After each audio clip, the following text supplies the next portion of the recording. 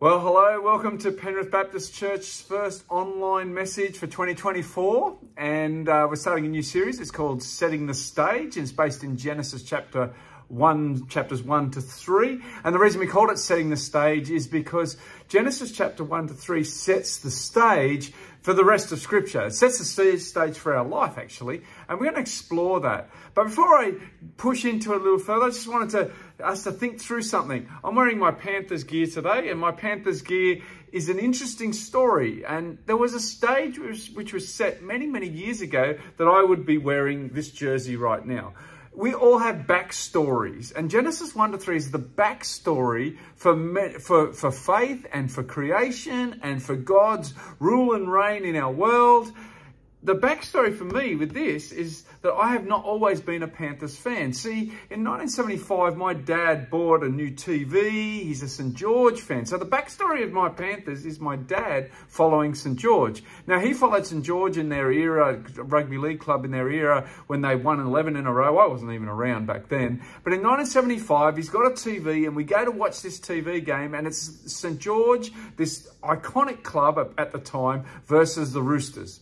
Now, I'm 7 years old. I watch this, and I just decide after that, when St. George get done 38-0 in the grand final, I'll follow the Roosters. And so for the next 27, and that was, the Roosters won their grand final in 1975. For the next 27 years, I followed the Roosters. And for 27 years, I followed the Roosters. I lived in the Hawkesbury. Wasn't local to where, they weren't a local team to me. I just followed them because they beat my dad's team back in 1975, and they flogged them 38-0. Now, 27 years I followed them, and then they finally won a grand final, and that was in the early 2000s. Then for a period of time, there was just a good season with the Roosters, and then in about 2005, got at that sense of, it was a bit of a God moment, and we started to have a heart, Rachel and I started to have a heart for our local missions and all the rest of it, not just in the Hawkesbury, but in Greater Western Sydney. And so I felt a deep conviction, well, if I'm going to be passionate about Greater Western Sydney, I probably need to choose a football club in the Greater West. And there was only two, well, there's three, sort of Canterbury a bit, but there's Parramatta and there was Penrith. And I just went, I think it's time for me to throw, it was just, I guess, a decision. I want to be full on committed to the region God had called me to serve into. And that was the Greater West region, which then transpired into Penrith, which actually then transpired for us actually moving into Penrith in the late 2016, about 2016. We started doing ministry in Penrith, and then we've been in Penrith now living for the last 3 years. So I have a backstory to this, and people sometimes see me as a passionate Penrith fan. I'm passionate for the city of Penrith. I love following the Panthers, who wouldn't right now. I picked up following the Panthers not when they were winning so much, but my backstory is an interesting one. It started because my dad introduced me to rugby league. And to this day, I've followed sport and all the rest of it. Well, Genesis 1 to 3 has a backstory for us. It's our backstory. And it's the beginning. Genesis actually means the beginning or origin. And Genesis chapter 1 to 3 is basically all about the beginning, how God created things to be. Now, over this series, we're going to tackle a number of things. We're going to see how Genesis chapter 1 sets the stage theologically, doctrinally, spiritually, in our experiences. And we're going to look at the first part of our series will go up to Easter, and we're going to look at things like creation and intelligent design, God's design. We've got Steve Cooper coming in to speak about that. We're going to talk about things like the image of God. These are deep theological, doctrinal, spiritual matters. We're going to talk about fruitfulness.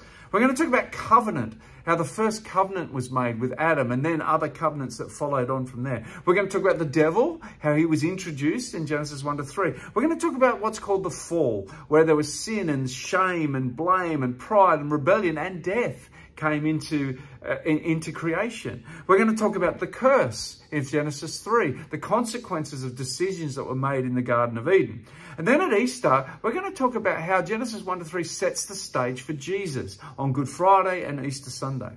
And we're going to do all that sort of stuff in the first part of our series on setting the stage. In the second part of our series, we're going to pick up some themes that we see in the Genesis 1 to 3, which work their way out in Scripture. We're going to look at things like work, rest or Sabbath. We're going to look at leadership. What does it mean to have dominion and subdue the earth? We're going to look at relationships. We're going to look at mission and about an expanding kingdom and God's plans there. We're going to look at worship and intimacy. We're going to look at some themes after we set a bit of a theological and doctrinal foundation, if you like, in the first part of our Genesis series. And that's going to lead us all the way into May.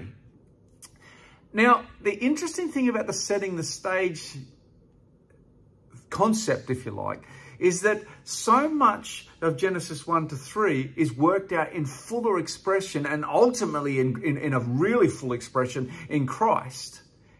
In not just his coming to earth, dying, rising from the dead, giving us new access to the Father, giving us new life, but even his imminent return when he comes again. So that's why we see Genesis 1 to 3 as the setting the stage for the life we are in and for the rest of Scripture, setting a foundation. Today, I just want to, it's almost like an intro and about what Genesis is all about. And I want to sort of divide it into two sections. And the first is this: Genesis 1 to 3 sets the stage for the Creator.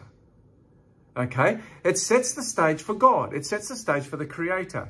And I'm going to go through some evidence in this, and particularly in chapters 1 and 2. But let's have a look at this. In Genesis chapter 1, verse 1, it says, "In the beginning, God." Right off the bat, in the beginning, God. First words of the Bible, created the heavens and the earth. We see in verse 3, "Then God said, let there be light," and there was light. We see in verse 6 of Genesis chapter 1, "Then God said, let there be a space between the waters to separate the waters of the heavens from the waters of the earth," called the firmament. In chapter 9, in verse 9, we see, "Then God said, let the waters beneath the sky flow together into one place, that dry ground may appear." And that is what happened. In verse 14, this is, "Then God said, let lights appear in the sky to separate the day from the night. Let them be signs to mark the seasons, days, and years." These are all initiated by God. In verse 20, it says, "Then God said, let the waters swarm with fish and other life. Let the skies be filled with birds of every kind." In verse 24, "Then God said, let the earth produce every sort of animal, each producing offspring of the same kind, livestock, small animals that scurry on the ground, and wild animals." And that is what happened. And then we see this climax in chapter 1 of God creating human beings. "Then God said, let us make human beings in our image, to be like us. They will reign over the fish in the earth, the birds in the sky, the livestock, all the wild animals on the earth, and the small animals that scurry along the ground." Now, we're going to look at Trinity, and we're going to look at what does it actually mean in our image. That's something that will be looked at as we go through this series. In verse 31, it says, "Then God looked over all he had made, and he saw that it was very good. And evening passed and morning came, marking the sixth day." The very first chapter of Genesis sets the tone that God created, that he created through his word, that God spoke. And we're going to explore that as the weeks go on as well. But basically it sets this foundation or sets the stage for the Creator. We read in chapter 2, which is another expression of creation in a more detailed space around the Garden of Eden, around the creation of humankind. It says this, "And then the Lord God formed the man from the dust of the ground. He breathed the breath of life into the man's nostrils, and the man became a living person." And we read in verse 9, "The Lord God made all sorts of trees grow up from the ground, the trees that were beautiful and that produced delicious fruit. In the middle of the garden, he placed the tree of life and the tree of the knowledge of good and evil." So God created good and evil. He created the tree of good and evil. He created the tree of knowledge. He created the tree of life. He created the space in where we live. And he created in the garden. In chapters 1 and 2, he created this paradise, if you like. And then we read in verses 18 to 22 Then God said, the Lord God said, it's not good for man to be alone. I'll make a helper who is just right for him. So the Lord God formed from the ground all the wild animals and all the birds of the sky. He brought them to the man to see what he would call them, and the man chose a name for each one. He gave names to all the livestock, all the birds of the sky, and all the wild animals. But still there was no helper just right for him. So the Lord God caused the man to fall into a deep sleep. While the man slept, the Lord God took out one of the man's ribs and closed up the opening. Then the Lord God made a woman from the rib, and he brought her to the man. We're seeing that God created man and God created woman. God is the creator. He creates from dust. He breathes life. This is setting the stage for us, for our life. Where does our life come from when we ask the big questions? Genesis 1 to 3 was setting the stage for the creator. Now, we can read it and go, oh, that's great. That's fantastic. It makes sense, particularly if we know and love God. We go, yeah, hallelujah, amen. Now, the other thing about Genesis, it was actually written in the context. It's one of the first 5 books of the Torah. It's the first 5 books of the Bible, the Pentateuch. And when it was written, what we know is that there was other ancient pieces of writing that tried to somehow reconcile what life was all about. Creation stories, if you like. There was the epic of Atrahasis, which is Mesopotamian or Babylonian. There was the epic of Enuma Elish, which was same Mesopotamian. And these epics, or these descriptions of creation, they talked about many gods. They talked about the sky, the sea, and the land as gods. They talked about sun, moon, stars, and sea monsters, and powerful gods, and confrontations between gods, and these sorts of things. Now, the Genesis was written in the context of other pieces of writing which tried to describe how we came about. And it is very, very different. Even when it was written, when Genesis was written, there was the people of God had experienced Egypt, and Egypt worshipped the sun god, Ra. Ancient creation theories generally had that humans appeased the creator, or that humans were depicted as accidents of the creator. That's what these ancient theories of creation were all about. In contrast, Genesis, which has humans as the climax of creation, as the desire of God, created in his image and called to steward creation and multiply throughout the earth, to represent Christ to the earth. Pagans' gods really didn't want to have anything to do with humans and were self-consumed. And humans' role was to serve them or appease them or bring food to them, or that's how it worked. There was a distance. But here we've got God saying we're creating mankind in our image, or humankind in our image. I love what I read this week, and you can see it came through Spoken Gospel when they talk about Genesis 1 and 2. They said, the God who made humans in his own image is the God who came in the image of humans, talking about Jesus. The God who made humans in his own image is the God who came in the image of humans. So whereas other creation narratives of the time or stories of the time painted God as a distant God, or painted gods as gods uninterested, this was radical writing about God being the creator, God being humankind being the climax of his creation, and then him inviting humankind to multiply, fill the earth, serve the earth, and be stewards of all that he created in partnership with God.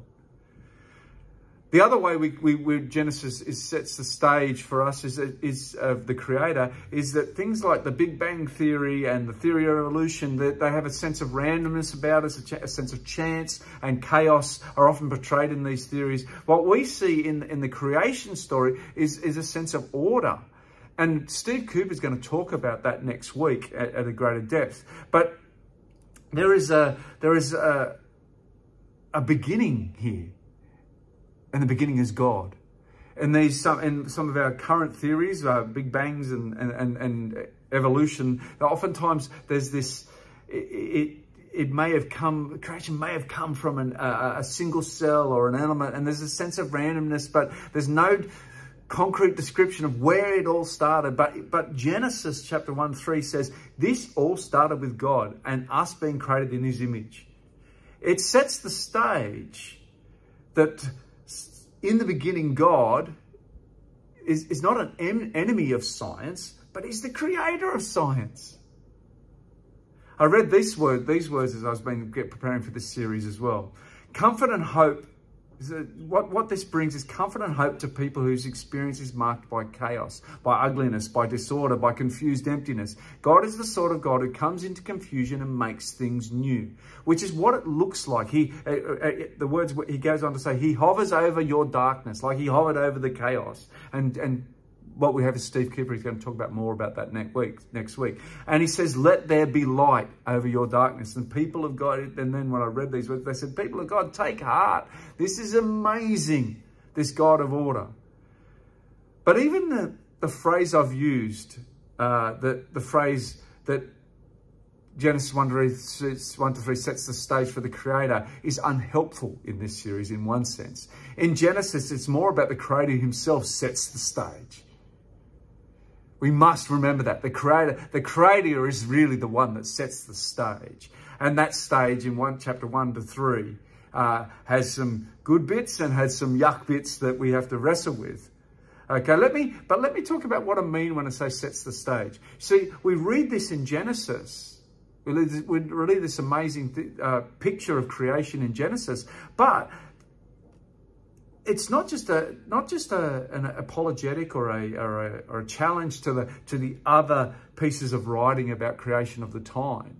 It's actually a foundation for the rest of the Bible, because we read in Psalm 148 and other places, praise the Lord from the heavens, praise him from the skies, praise him all his angels, praise him all the armies of heaven, praise him sun and moon, praise him all you twinkling stars, praise him skies above, praise him vapors high above the clouds. Let every created thing give praise to the Lord, for he issued his command and they came into being. He set them in place forever and ever. His decree will never be revoked. Praise the Lord from the earth, you creatures of the ocean depths, fire and hail, snow and clouds, wind and weather that obey him, mountains and hills and fruit trees and all cedars, wild animals and all livestock, small scurrying animals and birds, kings of the earth and all people, rulers and judges of the earth, young men and young women, older men and children. Let them all praise the name of the Lord, for his name is very great. His glory towers over the earth and heavens.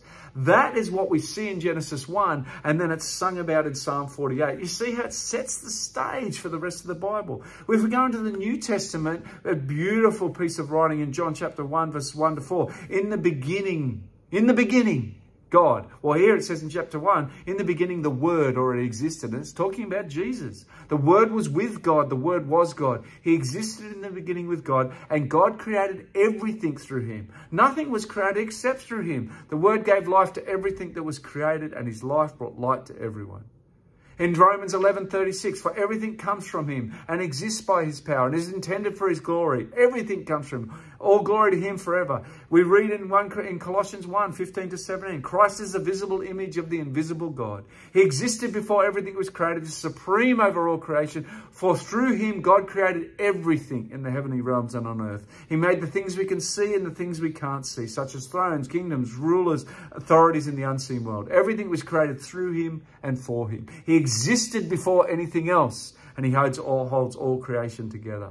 You see how Genesis 1 to 3 launches us into the New Testament, into the Old Testament, into the rest of Genesis, and launches us and sets a stage for God as creator.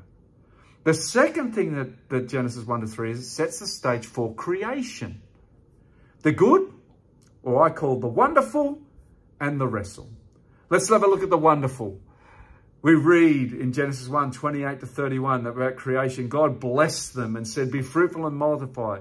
This is talking about fill the earth and this is talking about humankind. Fill the earth and govern it. Reign over the fish in the sea, the birds in the sky, and all the animals that scurry along the ground. Then God said, look, I've given you every seed-bearing plant throughout the earth and all the fruit trees for your food. And I have given every green plant as food for all the wild animals, the birds in the sky, the small animals that scurry along the ground, everything that has life. And that is what happened. Then God looked over all he had made. He saw that it was good, very good. And evening passed and morning came, marking the sixth day. Another one, that's in Genesis 1. In Genesis 2, then the Lord God planted a garden in the Eden in the east, and there he placed the man who he made. This is wonderful. The Lord God made all sorts of trees grow up from the ground, trees that were beautiful and that produced delicious fruit. In the middle of the garden, he placed the tree of life and the tree of knowledge of good and evil. That's a journey that gets unpacked as we go on. Then the Lord God placed the man in the Garden of Eden to tend and watch over it. But the Lord God warned him, you may freely eat the fruit of every tree in the garden, except the tree of the knowledge of good and evil. If you eat its fruit, you shall surely die. There's the beginning of giving opportunity to make good decisions. Opportunity to follow God and to honor him is given there. It's just beautiful. Creation's given a chance to engage, and we're given a chance to engage with his creation. We read then that he says, then the Lord, in verse 2:18, then the Lord God said, it's not good for the man to be alone. I will make a helper who's just right for him. Then the Lord God made a woman from his rib, brought her to the man. And at last the man exclaimed, this is one is bone from my bone and flesh from my flesh. She'll be called woman because she was taken from man. And this beautiful picture at the end of Genesis 2. Now the man and his wife were both naked but felt no shame. So this beautiful, wonderful stage is set for creation to thrive, to fill the earth, to steward the earth, to work with God on his plans for the earth, to have intimacy with God, to have intimacy with others. There's created a relationship, a helper, and working together. It's a beautiful, beautiful setting the stage for creation. Now, the beauty of Genesis 1 to 3, when we look at our backstory, a bit like I took at my backstory and I say where it came from, we look at our backstory and see that's how it's meant to be.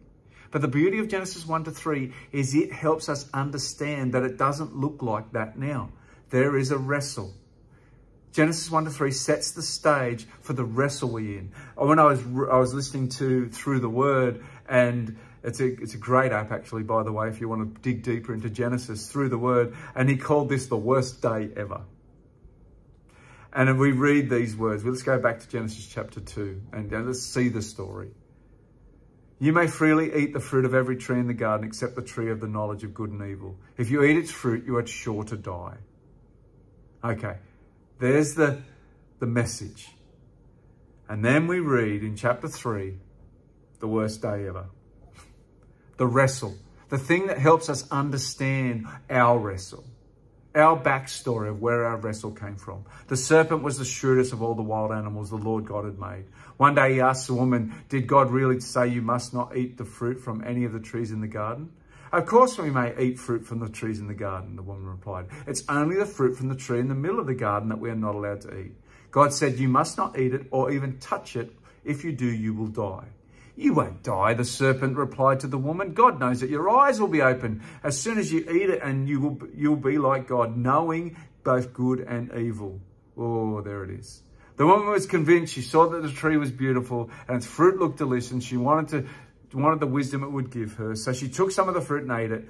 Then she gave some to her husband who was with her, and he ate it too. At that moment, their eyes were open. They certainly were. They suddenly felt shame at their nakedness, so they sewed fig leaves together to cover themselves.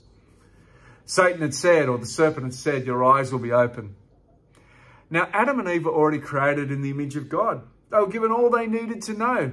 But the temptation they fell to was to be like God. They were both there. Adam and Eve were both there.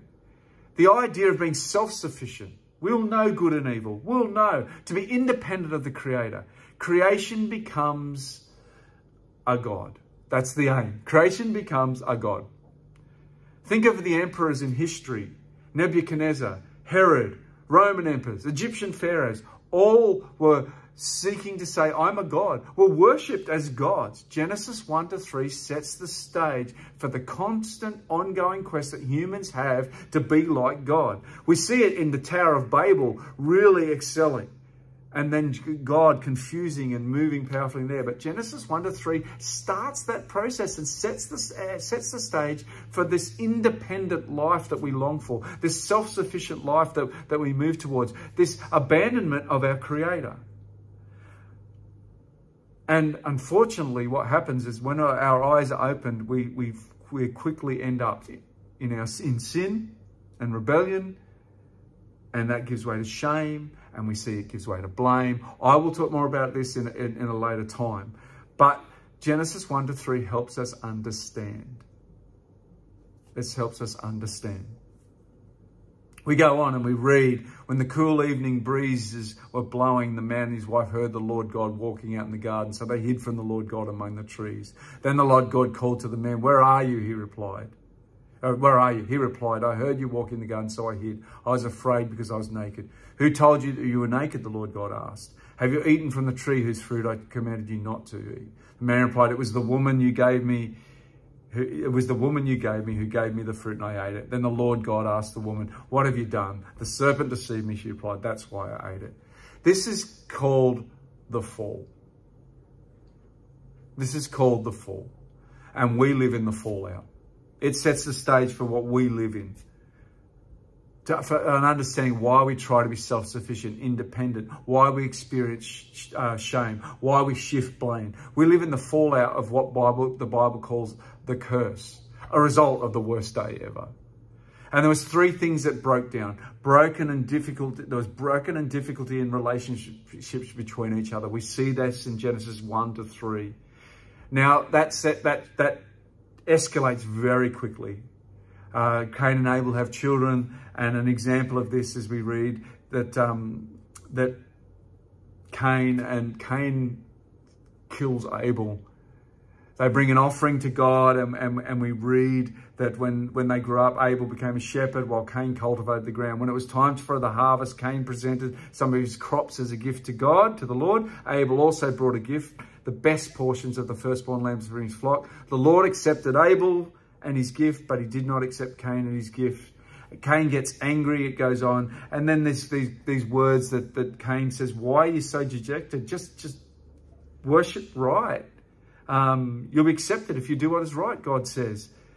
But if you refuse to do what is right, then watch out, because sin is, these famous words, because sin is crouching at the door, eager to control you. But you must subdue it and master it, God says to Cain. Well, he didn't do that. He ended up murdering his brother. Broken relationships. Now we know that Hebrews, talk about setting the stage. Genesis 1-3 sets the stage for the New Testament. And when Hebrews looks back on this, it says it was by, chapter 11, verse 4, it says it was by faith that Abel brought a more acceptable offering to God than Cain did. Abel's offering gave evidence that he was a righteous man, and God showed his approval at his gifts. Although Abel is long dead, he still speaks to us by his example of faith. So even there, there's choices, like they were in the garden. Do you eat from the tree of knowledge of good and evil? Cain had a choice to bring right offering to God, to do it out of that. Abel's heart was his best fruits, his first fruits. And then it turned into broken relationship with each other. But there's also broken relationship with creation. Cursed ground we see, and that'll be talked about later on. A very good creation, remember? And it was very, very good. It's broken down by sin. And when we think now, it set the stage for what we see now. We know it well in Australia. Fire, flood, disease. Paul writes beautifully about this, how creation groans for a future hope. He says this in Romans chapter 8.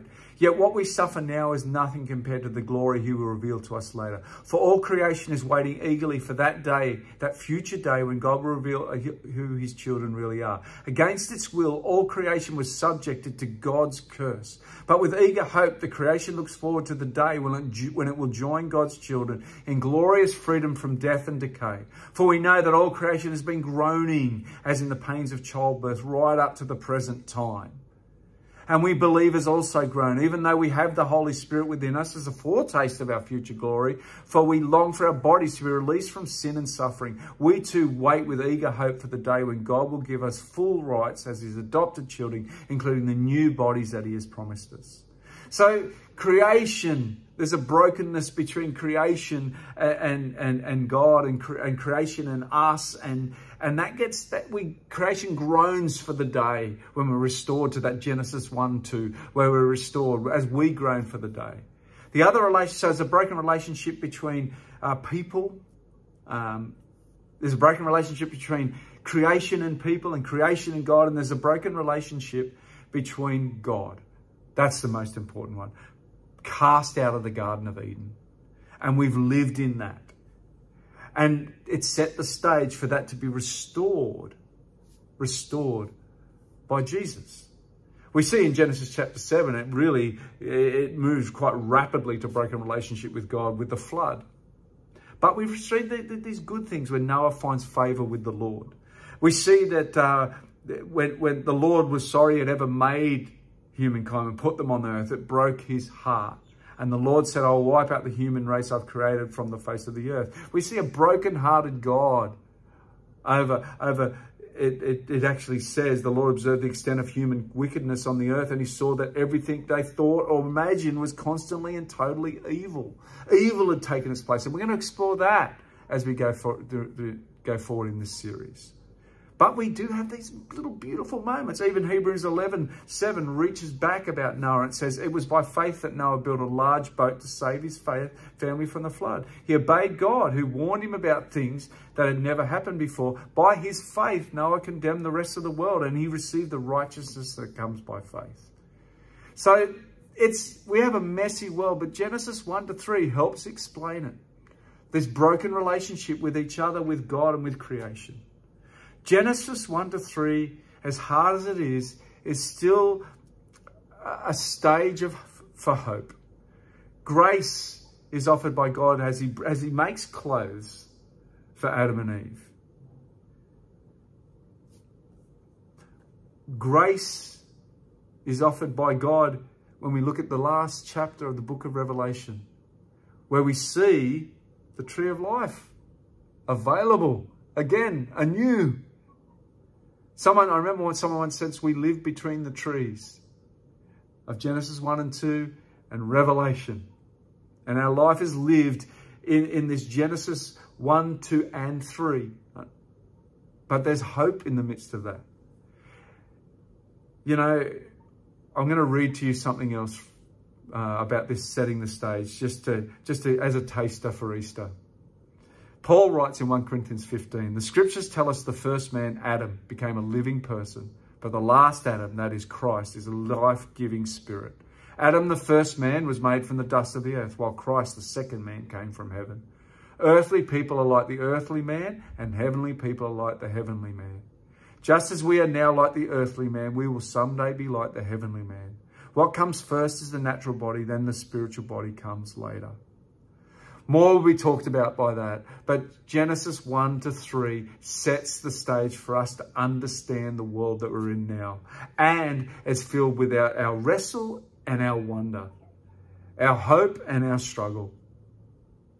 We get an understanding where death came from. As we remember that when God warned Adam and Eve, that you will taste death if you eat from the tree of the knowledge of good and evil.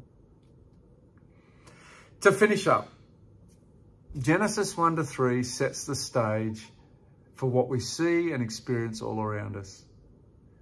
How human life can be so rich and prosperous and yet so flawed. How it can be that human beings so much long for God, that we cry out for God and yet so instantly flee from him and try to be like him. How human beings can create so much that is of excellence and beauty, only to find that our finest achievements are subject to decay, moth and rust, as Jesus said.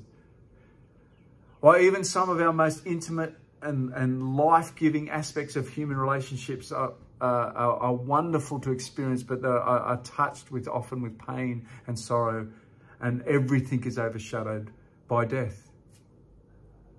Genesis 1-3 sets the stage for what life restored in Christ can look like.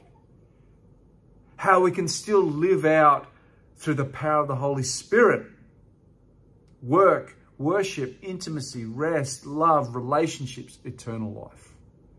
Genesis 1-3 sets the stage for our understanding, not just how things were created, but why things are the way they are now. The wonderful, the wrestle, and the longing for the restoration when Jesus comes again.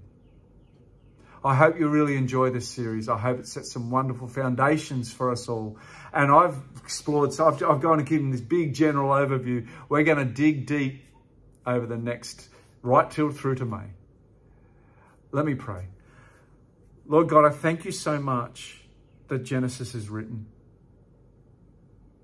And I pray that the story in Genesis, the experience of pushing into Genesis for Penrith Baptist Church, will give us a deeper understanding of the world around us, your created world. But most of all, give us a deeper understanding of you as our creator. I pray that we would learn, that we would grow. I pray that most of all, that we would go through this season and get a deep and rich and full understanding of what it is to be created and what it is to have you as our creator. And I pray that we'd understand Jesus, Holy Spirit, Heavenly Father. I pray that we would understand that beautiful Trinity relationship that we see in Genesis, but that set the stage for it to be lived out. God the Father, Christ the Son, and the Holy Spirit. Thank you. Thank you, God. Lead us on a journey of understanding you as our creator. Amen. Well, next week we've got Steve Cooper talking about the created world. And it's going to be pretty cool. See you later.